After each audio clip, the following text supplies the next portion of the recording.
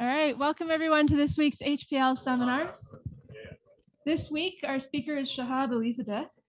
And Shahab did his undergraduate and master's degrees in sports sciences at the University of Tehran. He then did his PhD in human movement and training sciences, specializing in running kinematics at the University of Hamburg in Germany. From there, he started a postdoctoral fellowship at Memorial University and was there for 4 years? 3.5 years. 3.5, okay. And from there came to the University of Calgary and is a postdoc with Veronig's group. He's currently working on identifying gait characteristics using the Orpix insole for people with diabetes. But today he'll be telling us about some of his previous work, the ineffectiveness of foam rolling.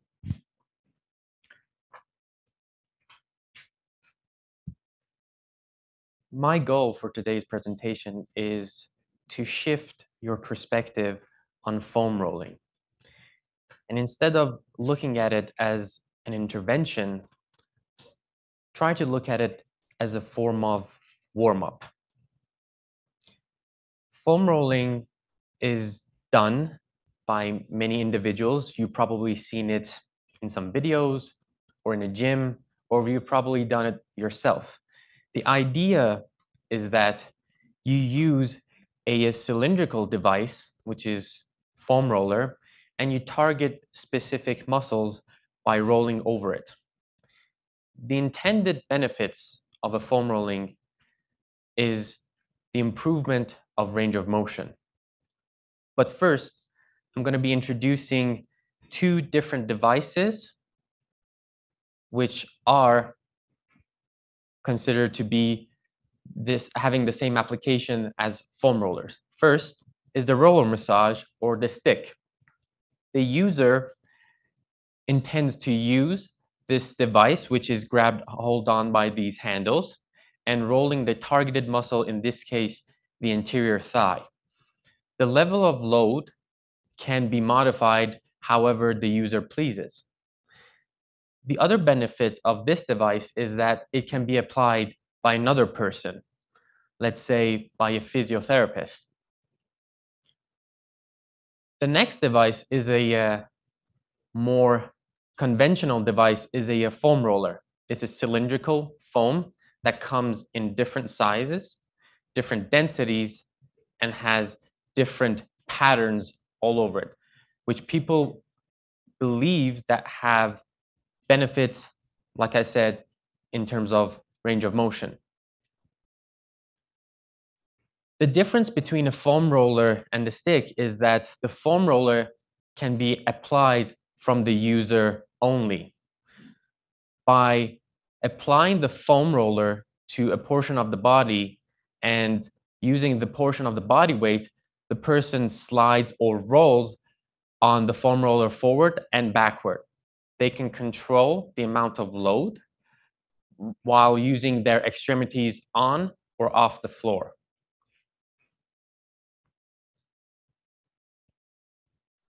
Now I want to talk about the first study, one of the very first studies that used one of these two devices. I'm going to be starting with the stick. Back in 2002, Mikeski recruited 30 people. These people were all athletes, NCAA Division II athletes, and they targeted their hamstring muscles with the stick. Their intervention was a 2-minute foam rolling on the hamstring, but prior to that, they had a 5-minute warm-up. I want to draw your attention to this warm-up, which is going to be a repeated statement throughout some of the slides that I will be presenting.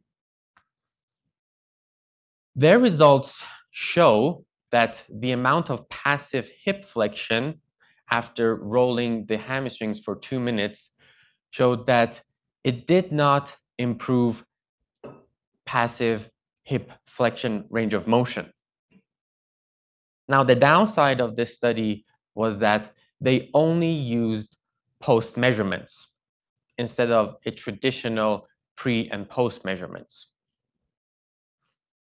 This study was set aside And then later, 10 years later than that, 2013, McDonald performed another study instead with a foam roller. They recruited 20 people, and this time they targeted the quadriceps muscle. Just like the previous study, they warmed up for 5 minutes, low intensity warm up, and their intervention was 2 sets of 60-second foam rolling on the quadriceps. Unlike the previous study, they had 3 time points of measurements: the pre, post 2 minutes of intervention, and post 10 minutes. And they assessed the amount of knee flexion in that study. And what they found was that in the foam rolling group, the 2 post measurements were significantly different from the pre. The control did not show any statistically significant difference from the pre-measurement, i.e., range of motion improvement. This study started a cascade of research that people started targeting different body region, different muscles, and using different interventions. However, most of the interventions, the protocols, were either very arbitrary or they were anecdotal. So in Memorial, we started to gather these studies and come up with a guideline, a set of protocols that people can use in their research and as well as their activities. We found through the studies that were conducted up until the point 2020 that 1 to 3 sets of foam rolling with a rolling time of 2 to 4 seconds and a set duration of 30 to 120 seconds is enough to have the benefits of improving the range of motion. Now, the number of sets and set duration is pretty self-evident. However, rolling time indicates the amount of time it takes for the individual to either roll upwards or downwards. With that in mind, we did a follow-up study using these guidelines, but using the bare minimum recommendation. So using 1 set of 2-second rolling time and a 30-set duration time. We used 2 different devices of foam rolling for our study. One is the conventional cylindrical foam roller, and another one in the shape of the ball. Our aim was to compare these 2 devices with each other and see whether or not either one has an additional benefit. Our idea was that since the ball has a very small surface area, it'll apply more pressure, hence a greater improvement in range of motion. We recruited 20 people for this study. We targeted 2 muscles, but first I'm going to be presenting the calf muscle, a low intensity warm-up, and our intervention, as I said, was a single set of 30-second rolling with 2-second rolling time. And comparing the results for the ankle dorsiflexion, the range of motion was measured through the knee to wall test. And the distance created between the toe and the wall in centimeters was used as a representation of the ankle dorsiflexion. We found that neither of these devices had any effect or any improvement on range of motion. Similarly, on the hamstrings, we did the same thing. And for our knee range of motion test, we conducted the active knee extension test. And again, we found that the foam rolling or neither of these devices had any effect on range of motion improvement. Now that got us wondering and start questioning of why that is. Is it the protocol? Is it the intervention? What is it? Are we looking at a wrong place. So we gathered the study again and started looking at the possible mechanisms that people speculate and suggest for improvement in range of motion using a foam roller. These mechanisms are changes in fascicle length, muscle activation, tissue stiffness, pain modulation, and blood perfusion. We're going to be going through them one by one, and we're going to be seeing how these have an effect or lack of effect, if you will. I'm going to be starting with the fascicle length. The fascicle length of a fiber is measured between the superficial and deep aponeurosis, and it's typically measured through an ultrasound machine. Now, the idea of why a fascicle length is changed with foam rolling is the same idea of a very long duration stretching for a long period of time. Some gain of range of motion when applying an intense long duration stretching can happen through changes in the fascicle length.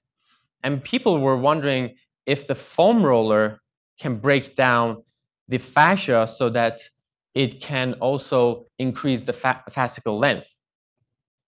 With that in mind, Yoshimura in 2021 recruited 22 people, and they targeted the gastrocnemius muscle, specifically the medial head. Again, they performed a 5-minute warm-up, and their intervention was 3 sets of 60-second foam rolling with a 1-second rolling time. The graph over here represents the fascicle length that was measured at different ankle angles at 30-degree plantar flexion all the way to 80% of maximum dorsiflexion. On the y-axis, it represents the differences in length with respect to the ankle at 0 degrees. And they had, so in the light gray, you will see the control pre, and in black, control post. Light green, the foam rolling pre, and dark green, foam roller post.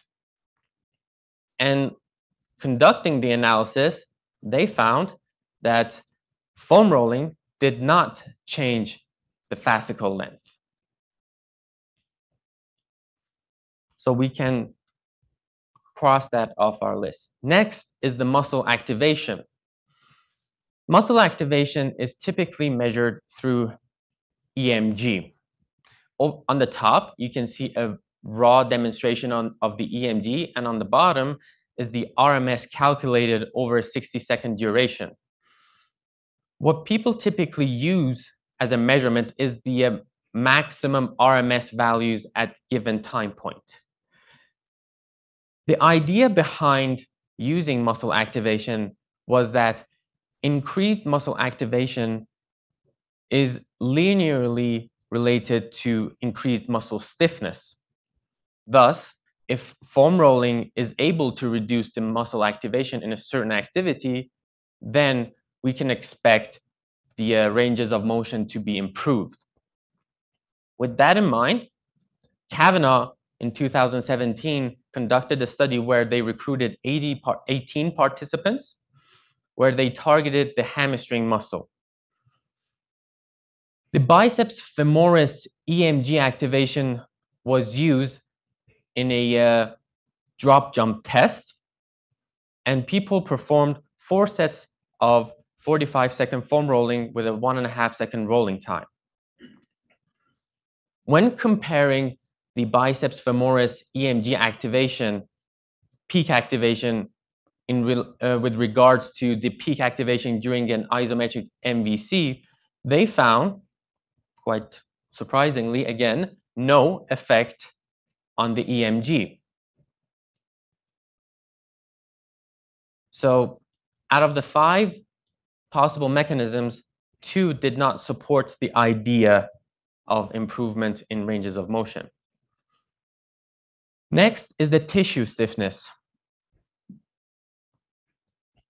The way typically the tissue stiffness is measured is through the ultrasound and elastography. The shear wave modulus is used as a measurement of the muscle stiffness, where the probe is placed onto the targeted region, and a low frequency pulse called the push is generated towards the tissue, and perpendicular to that pulse, the displacement is occurred throughout the tissue.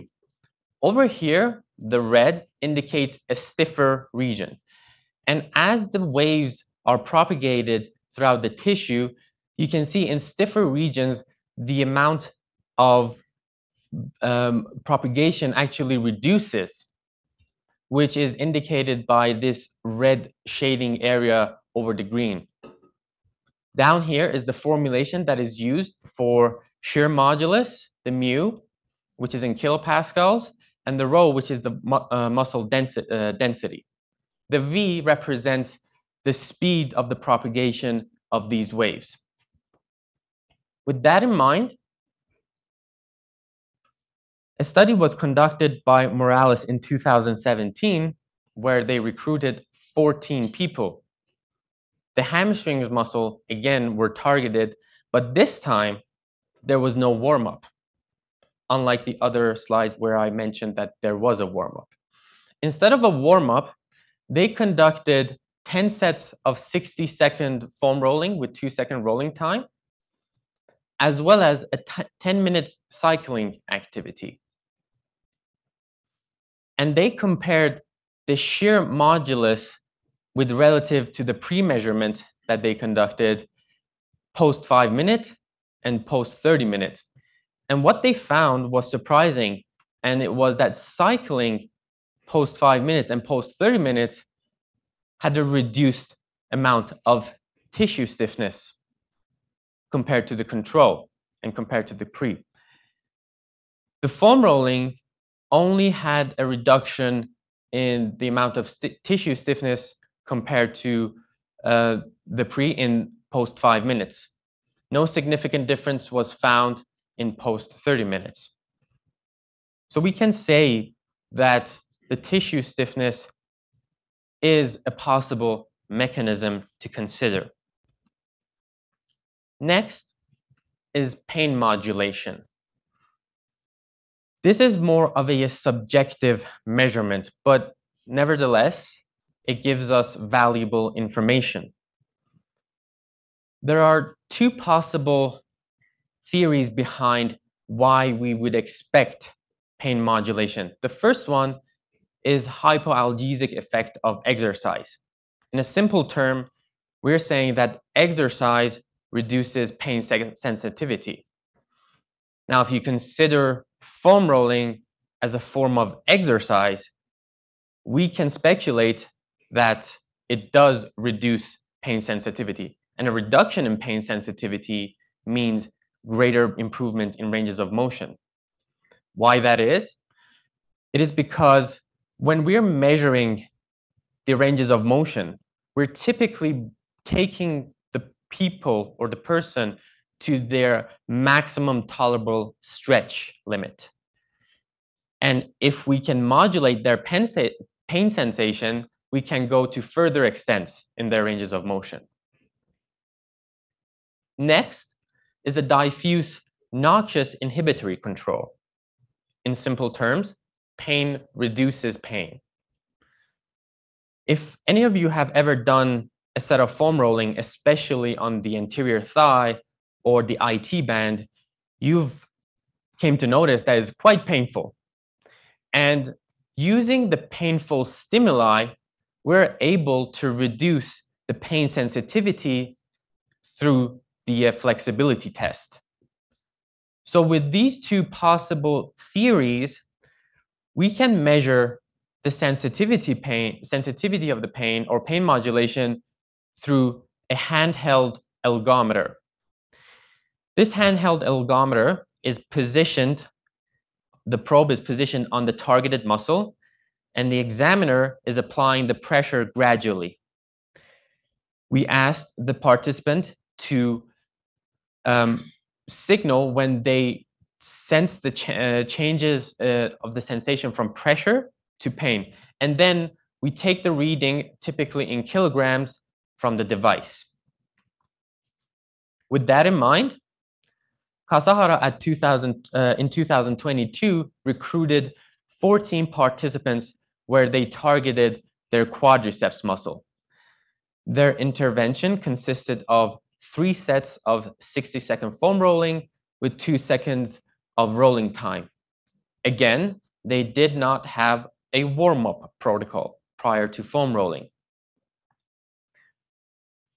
For both control and foam rolling, they had 5 different time points where they took the pain pressure threshold, which is an indication of pain sensitivity measurement. The higher the PPT, the lower the sensitivity of pain.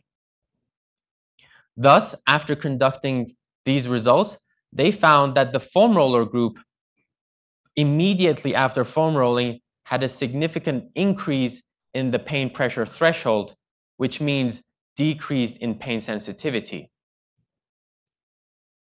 No other significant differences were reported. So now we have 2 theories that support the idea of improving ranges of motion and 2 theories that do not. And the last but not least is blood perfusion. And it's typically measured through, again, ultrasound and using the Doppler setting. Using the Doppler setting, we can measure the amount of blood flow, in this case, the speed of blood cells that are passing through a certain region, by emitting the frequency from a certain frequency from the probe to the blood cells. As the blood cells are moving towards the probe, the frequency radiated towards the probe is higher. And when the blood cells are moving away from the probe, the frequency radiated back is lower. Using these information, we can calculate the amount of velocity of the blood in that specific region. With that in mind, Hotfield in 2017 recruited 21 participants. They targeted the lateral thigh, and their intervention consisted of 3 sets of 45-second foam rolling with a rolling time of 2 seconds in each direction. On the y-axis, it's the peak blood flow represented in centimeters per second. And over here, when compared to immediately post and 30 minutes post-intervention showed an increase in blood perfusion. Now, given that they didn't have a control group to compare to, but nevertheless, they did see an increase in blood perfusion in that region, in the lateral thigh. Now, having said all of this, where does this lead to? Now comes the question, is foam rolling a warm-up with all the information that we already presented? Because tissue stiffness, regardless if it's a foam rolling or light cycling activity, it does reduce the tissue stiffness. Pain can be modulated either through exercise, a lightweight exercise, or even foam rolling, and blood perfusion can be expected to increase in also light activities, a warm-up, if you will. That made us think and conduct the next study where we compared the foam rolling versus a sham rolling. Like any other conventional foam roller, we used the cylindrical foam roller and rolled the hamstring of the participants. But for the sham rolling, we used a dolly, a platform on 4 wheels that we tried to mimic the task of a foam rolling by asking the participant to roll forward and backward on the device. We recruited 20 participants and we targeted the hamstring muscles. Our intervention consisted of 4 sets of 45-second duration with a 2-second rolling time. The passive hip flexion range of motion was taken as our range of motion measurement, and we can see from our results that the sham rolling and foam rolling both increased in passive hip flexion ranges of motion.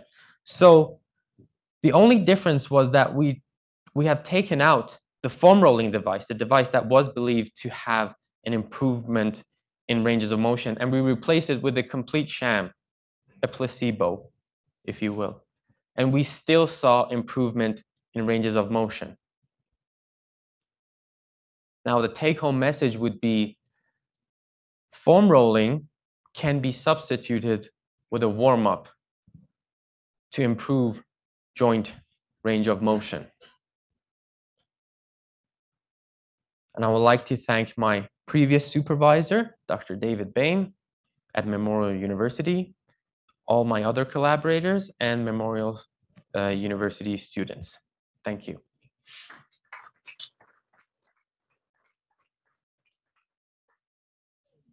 For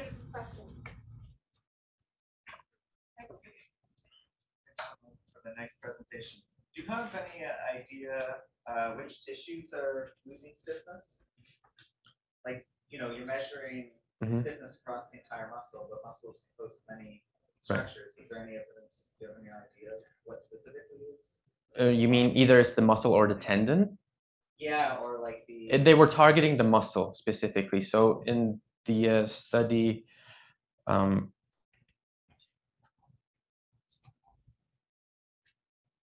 this one, they were targeting the hamstring biceps femoris over here. Does that answer the question? Yeah, I guess I'm getting more into like the... I think it's just not possible, I guess, to answer the question. Like, what specifically within the muscle itself, you know, or is the... Right. Reduce, you know, the improvement in stiffness coming from like the passive tissues or right. muscle fibers themselves? That's a great question. I would not know, but yeah, that's the thing that they measured, and yeah.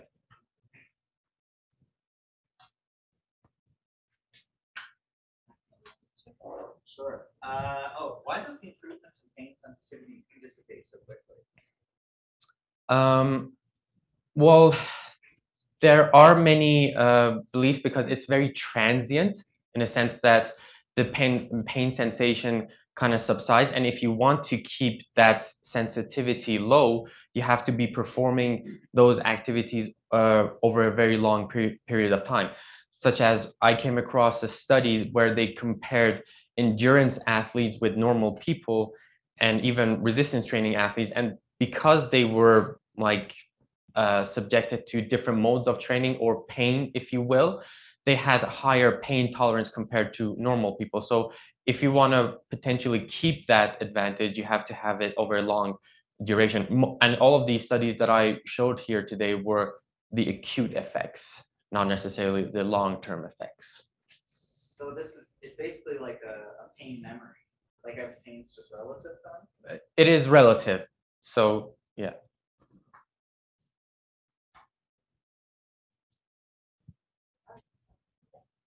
In your last study there, yeah. If you can go to your last slide with your interventions, right there. Do you think that the sham condition actually caused similar tissue deformation than the foam roller did? They would both be pressing on the same or innervating the same cutaneous afferents, and the stretch reflects the same way on those muscles as well. You mean the amount of pressure that is being applied through the dolly? The body weight through those muscles there, you're still going to be activating some of the same afferent pathways. I'm not quite sure about that, but what we aim to do is, only mimicking the foam rolling movement would be enough to have the warm-up effect that we're looking for. So, in the regards of changing the afferent information, I honestly do not know, but yeah, I would believe that it would have an effect on that. I suspect there'd be some global spinal modulations that are happening here that can actually change some increases in flexibility and maybe some changes in performance too. Right. Even just holding yourself in that position. Yes. It may be a passive exercise for the muscle that's being rolled, but there's a lot of other active muscles in the body that contribute to these spinal pathways too. Right, right. I mean, the smallest in our studies that we did, which was not related to foam rolling, even the slightest thing that you mentioned, like even moving your head or opening your eyes, can modulate the central nervous system, changing the overall excitability, hence potentially leading to changes in the ranges of motion, possibly. But for this particular study, we did not conduct such a measurement for this one. Yeah. I asked because I graduated from the same Right. lab. I studied with Dr. Bain. Dr. Bain, yeah. You studied me a couple times here. There we go.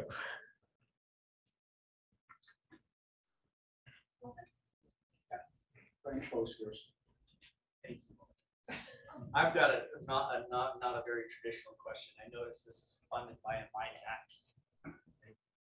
I was thinking, why would, so correct me if I'm wrong, maybe I'm assuming that a foam roller company was, okay, I would see that this is a very high risk type of project for a company like that. Right? Like you do this project, show that there's essentially no effective foam roller, or you say it's as effective as a warm-up. I would think that not funding the project and not having the scientific data saying that it's ineffective would be much better for the company than scientific data saying it's ineffective. You know what I'm saying?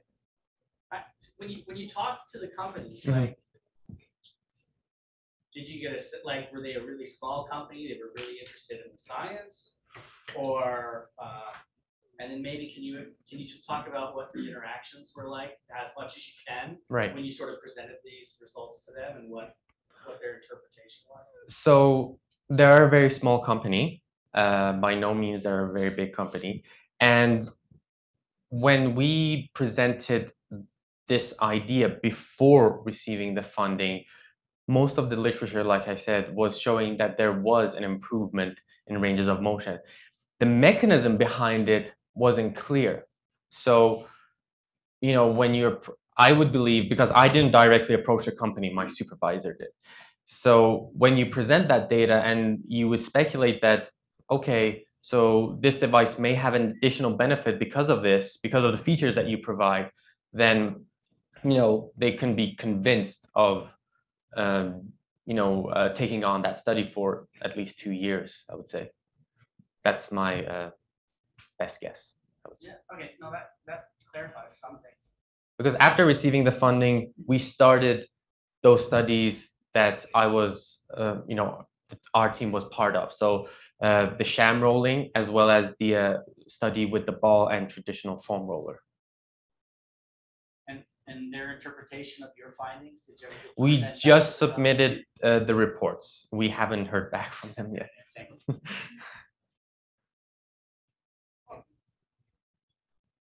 When you started out, you talked about that these foam rollers come in different sizes, different patterns, surface patterns, different squeezability, stiffness, I guess.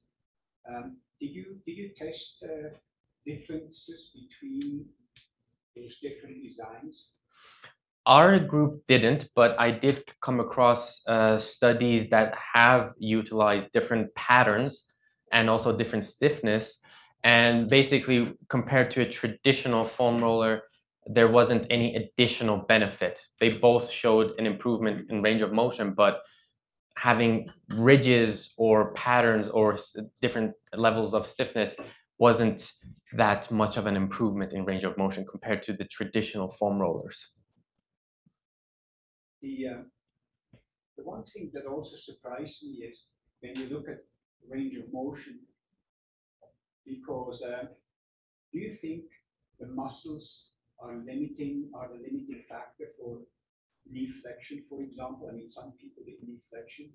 Not necessarily, no. I didn't think so, and so even if your muscle got stiff or less stiff, like for the dorsiflexion, I can see that. I think in dorsiflexion, probably your triceps fluid group might be probably limiting ankle dorsiflexion, but for some of the joints, I just didn't see what the muscles. Right. That's why we tried to present all the different mechanisms that may support the idea of why foam rollers may improve the the improvement in range of motion.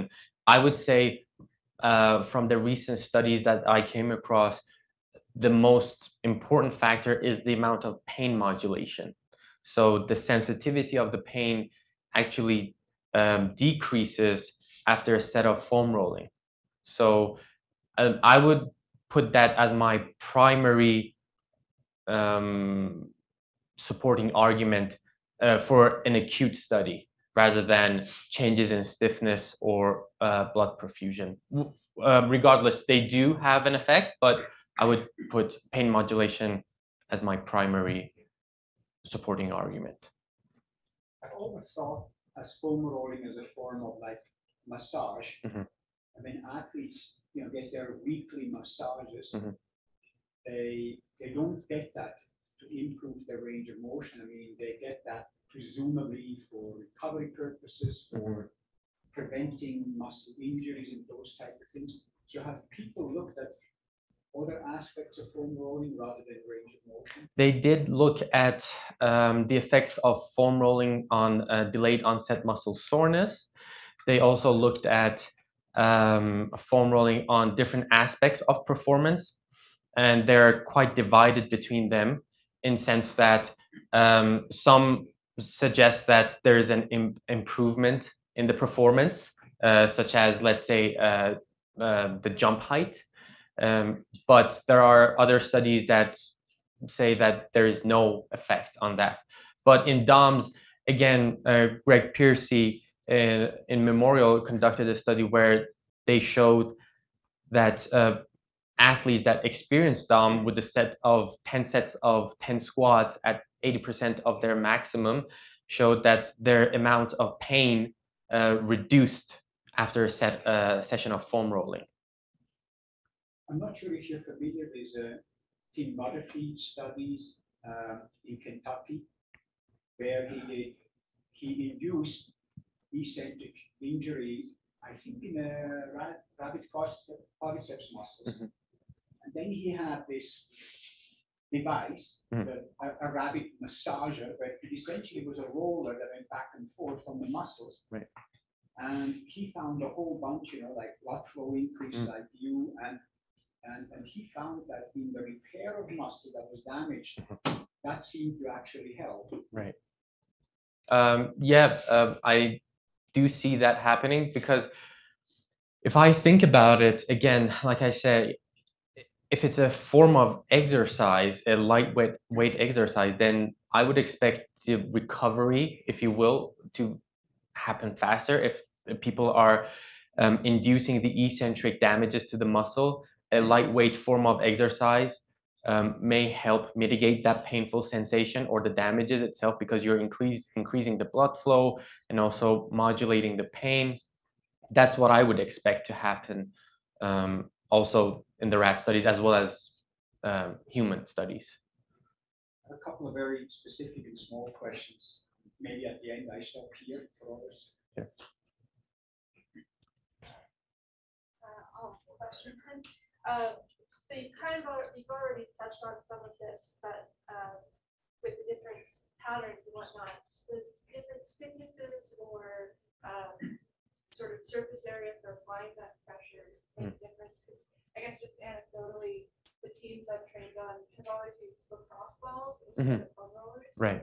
Which would apply for a much smaller. Much smaller, yeah. With the ball study that we did, our intention was first to see whether or not the overall shape, like you say, surface area has an effect.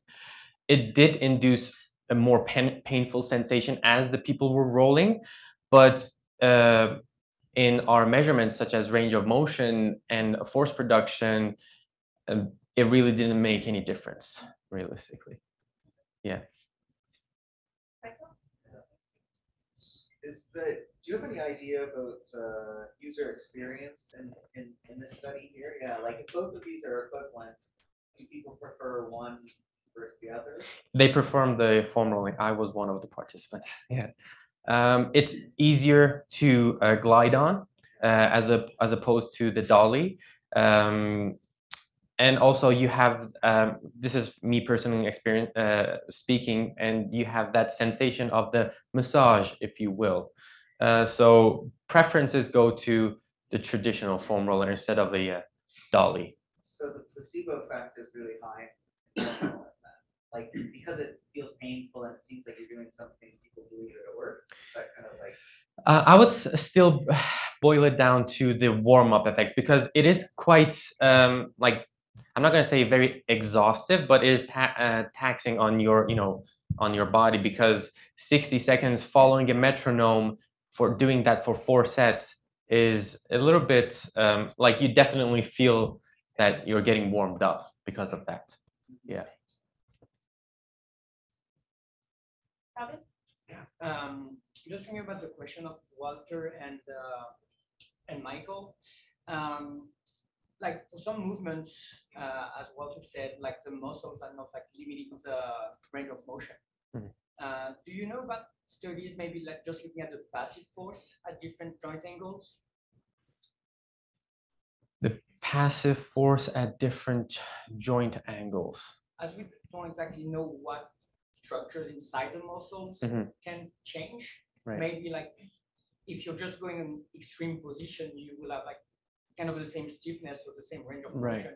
But if you're going like only like on certain structures because like your angle is less than your max, maybe you can find differences there. So if I understood your question correctly, when there were a couple of studies that used the passive torque to measure the stiffness, and what they found that after a intervention of foam rolling, it did not change the stiffness in that sense. But when they used the ultrasound and the shear modulus measurements, they found a difference.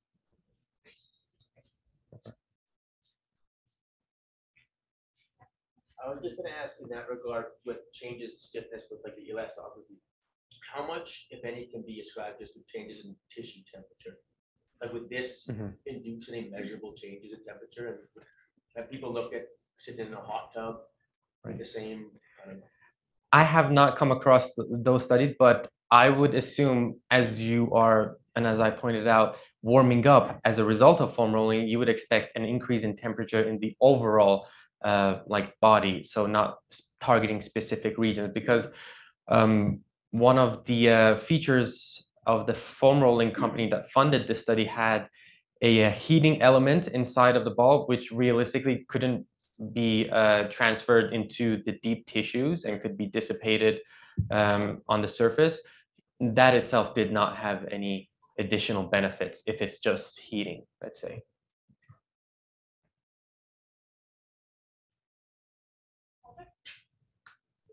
Couple of smaller questions.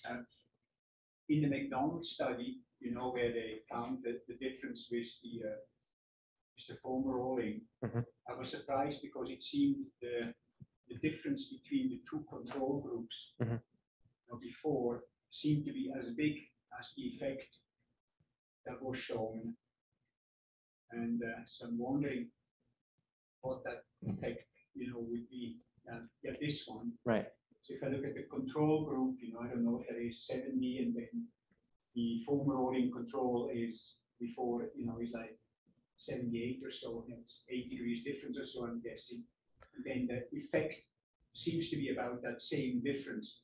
Right. So I wonder how relevant that is if two control groups before could have a similar difference as what the effect is supposed to be. Right.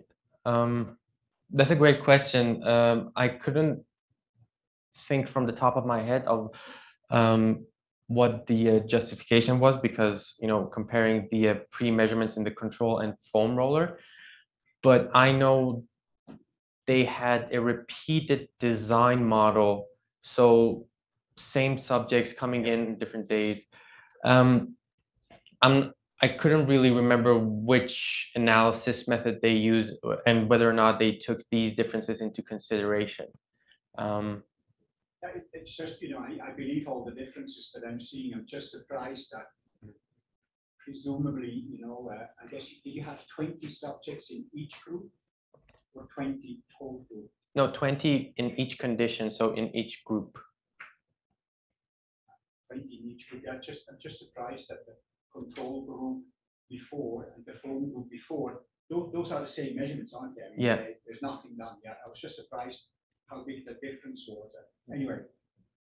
Because we did a whole bunch of studies like that. Sure. Yeah. I was there, and the test for range of motion is actually like a static stretch almost, right? So in this case, they're looking at the quadriceps. So in the pre-test, they would have had to actually stretch that muscle as far as they could to get that angle measurement, right? Which in itself could actually be like an intervention. It could actually, I forgot I had on that post-test, could have an effect, which could help to explain why the range of motion is bigger in the post-test than in the control. I thought I had the picture, so I want to bring it up. So I didn't. I deleted it from the slides. Excuse me. So yeah, next one. The question I had, you just made a very short comment saying that activation was linearly related to stiffness. Yeah. Who has shown that? It hasn't been shown. That's the thing. It is speculated, and in the when you go through the, especially in the discussion methods, they are saying that the level of activation is linearly correlated with muscle stiffness. And I too don't believe that. That's why I brought it up as a possible mechanism to show that that's not the case necessarily. I would assume it's not, but obviously I don't know either. Yeah. The other thing, Rob Herbert did a really interesting study, I thought, about like facet length changes and passive properties and stiffness. And so what he did is he measured what he called the slack lengths of fascicles, I think in the knee extensor. So the fascicles are kind of wiggly, yeah. And then he bends the knee, and then he sees when they're straight and when they start elongating. That's what we call slack lengths. And so when people stretch, then that slack length occurs at a longer muscle length. Right. But then the interesting thing is then they just activate the muscle quickly, and it immediately goes back to the old slack length after the stretching. Does that make sense? Yeah, it does make sense. Yeah. So my question then, I guess, is, did you control how, if people, when they measured the extension there, whether or not before or after the range of motion testing, they were doing certain activation, or was that controlled? Because according to Rob Herbert, that would influence that slack length and might potentially influence flexibility of muscles. So are you asking that prior to measuring the ranges of motion, were they doing certain activities and were we controlling for that? Yeah, I'm doing the foam rolling. Right. And now you're doing the range of motion test. Right. What do I do between the foam rolling and I kept passive and I just sit there and okay. Or might people say, oh, I kind of stand up and kind of shake them up? No, we didn't really allow for that, moving about. It was very simple. We guided them through the protocol in that sense. In a sense that they being completely passive, that was not controlled for, but it wasn't to the extent that people after a set of foam rolling, they were jumping up and down or like doing leg kicks or anything like that. It was just doing foam rolling, going on the physiotherapy table and starting measuring the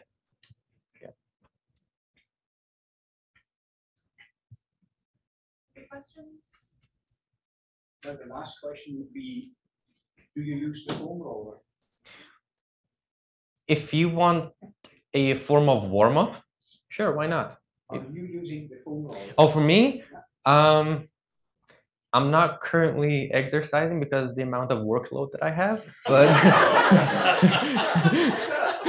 so once you have less work and you get back to exercising, will you use the foam roller?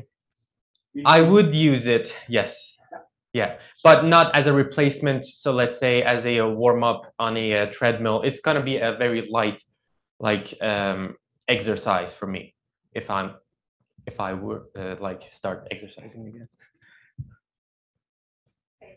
I just have one last question. Has anyone ever looked at like changes in pain pressure threshold correlation with changes in range of motion? They did. The only reason that I didn't bring those studies into the slide was that they did not include a control group.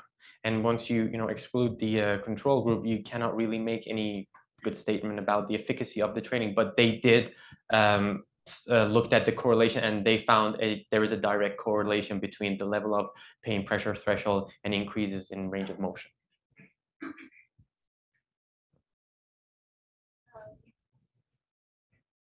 So in the studies that have looked at whether foam rolling helps with like DOMs, have they compared that sort of like static or dynamic stretching, or is it just usually? So the studies that induced the DOMs and also had foam rolling interventions, did they have static stretching intervention as well? Is that what you're asking? Yeah, they compared it to like the static stretching and dynamic stretching help as well, or?